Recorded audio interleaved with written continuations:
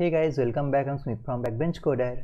So in the last video we have designed this comment section, and in this section we are going to render the related videos. So these videos are related to this particular video. So let's see the documentation. So just go inside the search, click on the list, and these are the use cases. First one is list by keyword. We have already used that in our categories bar. We are also going to use this in our next video in our search screen. Okay, and at the last you can see this list related videos. It's very simple. You just need to set the related to video ID with the video ID, this one, and the endpoint is /search. Anything else? No, not really. Okay, so let's first create the action creator. So just go inside the Redux folder. This is videos action, right? So inside our videos.action, inside this videos.action, close the sidebar. Let's copy an action creator. This one, copy this, paste this. Okay, so first of all let's change the name of the action creator. This is get related videos. Nice. It will get the video ID, it will get the dispatch, then dispatch selected video request. So I need to create some action types. Just go to the action types.js. Let's say export const related video request, related video. Nice. Copy this. Second one is related video success, and the third one is related video fail. Success and fail. Cool. Just go inside the videos.action. Now first of all just dispatch the related video request. Redux is very simple, I told you. Not Redux, related video request. Okay, should be auto imported. Nice. Not nice. Still not nice. Now nice. Okay, so the endpoint is search. Cool. The parameters, I guess I can only send snippet. Let's check this. Inside this part, it has to be snippet, so you will not get the statistics, you will not get the content details. So it means you need to make another request from your component to get all those data related to statistics and content details. Like look at the data inconsistency of this YouTube API. Okay, so I can only pass snippet, remove the statistics, and then ID, it has to be related to video ID. Let's copy this one. This is related to video ID. Related to video ID. Put it. Nice. The maximum result 15, and I only want to get the video, so type video, not videos. Okay, save this, and then when the request is success, this is related video success. Nice. And the payload is data.items. That is cool. And if anything goes wrong, this is error.response.data.message, cause it's coming through Axios, right? So that's why we need to make this long extraction. Save this. Up now, this is related video fail. The type of the action should be auto imported. That is cool. Now let's create the reducer. So inside this Redux, inside this videos reducer, okay, just copy a reducer, copied, paste this. Cool. Let's name this related video reducer. Okay, at the initial state the loading is true, that is fine. The video, you can make this null or an empty array, whatever you want, and then just destructure the payload and the type. The first type is selected video request. Nope, this is related video request. Related video request should be auto imported. Nice. Copy the previous state, loading is true, that is fine, and then when the related video success, just match the case related video success should be auto imported again. Nice. Copy the previous state, video is payload, loading is false, that is also fine, and then the third case, which is related video fail, auto imported. This is videos, not video. Videos. This is videos, and this is also videos. I'll not make this null, cause if there are some videos, I'll not remove that. And then loading is false, error is payload, that is also fine. Save this, put this reducer in the store. So just go to store.js, import this, should be auto imported. Let's see, auto import, you can do that. Related video reducer, come on, auto import, it can't do that. Okay, so from this videos reducer, just import related video reducer. Nice. and pass this as a related video. That's it. Nice. So at this point I should get the data. So let's dispatch this action creator. Go to watchScreen.js. When the component did mount, so inside this use effect, just dispatch get related videos, and you need to pass the video ID. So ID, that is fine. Save this. Let's see. Refresh this. Redux and related video success. I can see. Go to the state, and inside this related video I have the videos array, and inside this videos array I have my videos. Let's just see the array. So inside these videos you can see the ID, you can see the snippet, you can't see the content details and the statistics, so you need to make another request from our component. We have already done that in our video component, so we'll just copy that. Okay, so this is pretty much the same data. So just go inside the watch screen. Okay, so when I am mapping over this array, this dummy array, just remove this. We need to put our videos array here. So let's just read the data here using what? Use selector const videos and loading from use selector. This hook is coming from React Redux again. Pass the selector function. It will get the global state, and what I need is state dot related videos. That's it. Save this. You can see this loading naming conflict. Let's rename this. Rename this to related videos loading. Nice.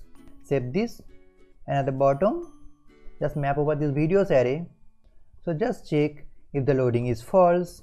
So not loading, loading, not loading, and just map over the videos. Use an optional chaining for the safety. Cool. Okay, so I need the video inside this callback function. First value is my video, and pass the video as the property inside this video horizontal video. And what about the key? Let's see. Inside this video, inside this ID, I have the video ID. Okay, cool. So video dot ID dot video ID. Save this. And now from my experience with this API, sometimes I have seen that this videos does not contain the snippet. Like some of the videos does not contain the snippet. So at this point our app will throw error. So let's go for the safety. So just before mapping over this array, I'll filter out all the videos which has the snippet. So filter, again a callback function, and just check if the video has the snippet. That's it. Save this. And this is showing me an error because the name of the reducer is wrong. It should be related videos. Just go inside the store.js. It should be related videos. Save this. Cool.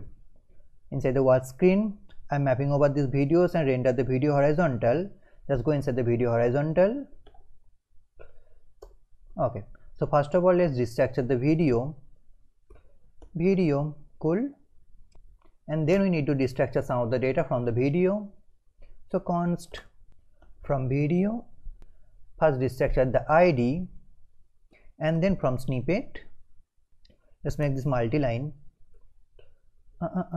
Okay, from snippet I need the channel ID, channel title, description, the video title, and when the video is released, so publish at, and of course the thumbnails. That's it. Save this. Cool. Now what about the duration? What about the view count? We need to make another request. So let's just copy this from the video component, video.js. Let's copy this use effect. This is to get the video details. So it will set my view, set my duration, and this use effect is to get the channel icon. Okay, so we need both. So copy the use effects, go inside the video horizontal.js, put this here. I also need the states. Just go inside the video. I need all three states. Copy this inside this video horizontal, put this. Nice. Okay, so import the use state from React, of course React, imported. Use effect again from React, imported. Okay, so let's fix the error. Inside this use effect I am getting the get video details, and it needs the video ID, and our video ID is stored inside the ID. So id.video ID, cool. And inside the dependency array, this is ID, that is fine. So I'll get the video details, close the use effect, and for this one, this is get channel icon. This is absolutely fine. I have the channel ID, so close this use effect. Okay, so let's put this data inside this lazy load image component. So here I need to show my thumbnail. So this is inside the thumbnail. What? Thumbnail or medium? Yeah, thumbnails. Actually from this thumbnails I can get the medium. Restructure this further. Medium. Cool. So the source is medium.url. URL.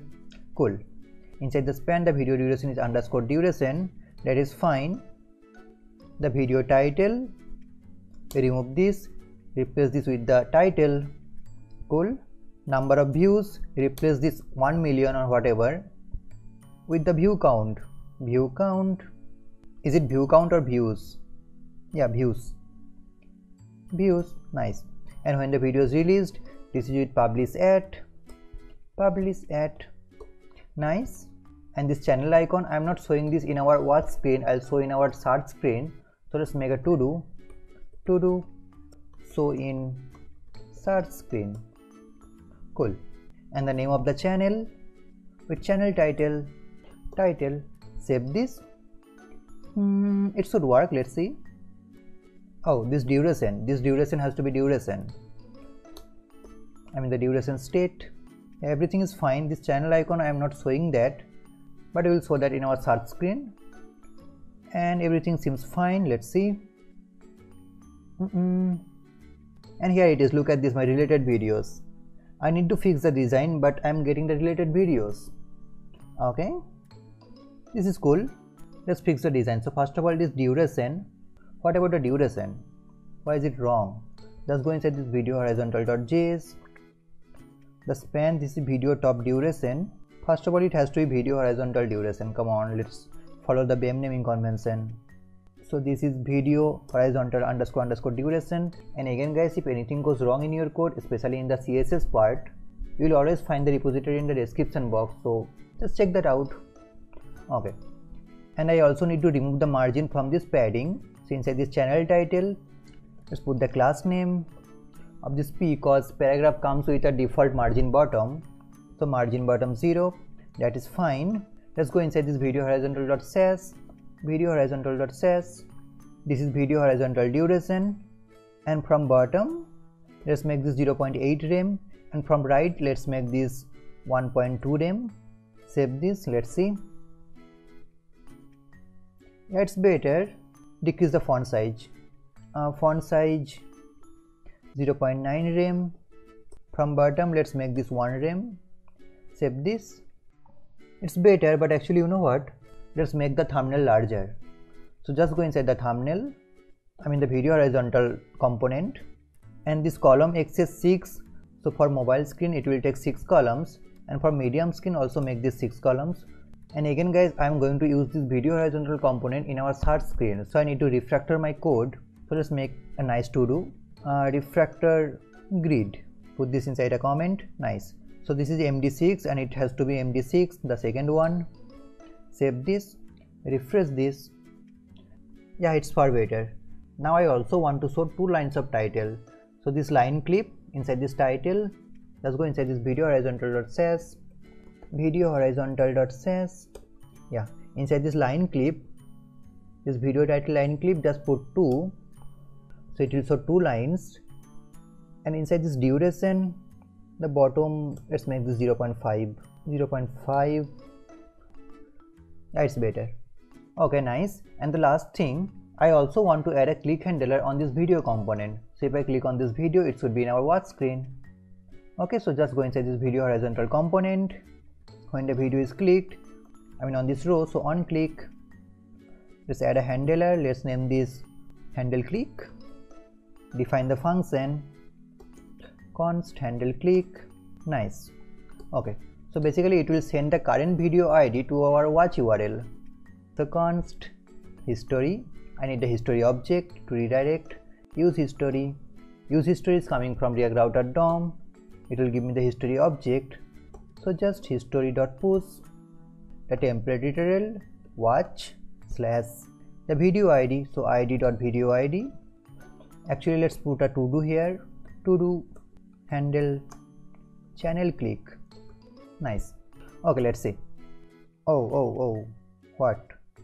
Refresh and error is solved. Okay, let's click on a video. Here it is. I click on a video and this video is in my watch screen. Okay, nice. And now just show the skeletons on our related videos. So just refresh this.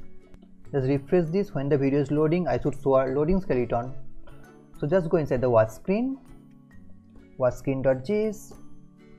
Okay, so here when the video is loading, put a ternary operator and then put a colon. Here I need to show the loading skeleton. So again import the skeleton from React loading skeleton, the library I have installed. This self-closing component auto imported. Nope, it did not. Now it auto imported. Let's see. Yeah, this one, this skeleton from React loading skeleton. Okay, so first of all the width is 100%, set a height 130, that is fine, and count number of skeletons I want around 15. Okay, and also wrap this with the skeleton theme cause I want dark theme. So skeleton theme should be auto imported from React loading skeleton. Nice. Put this skeleton inside the skeleton theme and the theme color. Let's copy this from our skeleton wrapper. Where is my skeleton wrapper? Inside the skeletons, inside the skeleton video, not wrapper. Okay, so just copy these colors, this color and the highlight color. Copy this, go inside the watch screen, put this inside our skeleton theme. Nice. Save this. Let's see, it should work. Refresh this. What about the height, bro? It's working, but what about the height? It should be 130 pixel. Refresh and the loading skeleton, yes.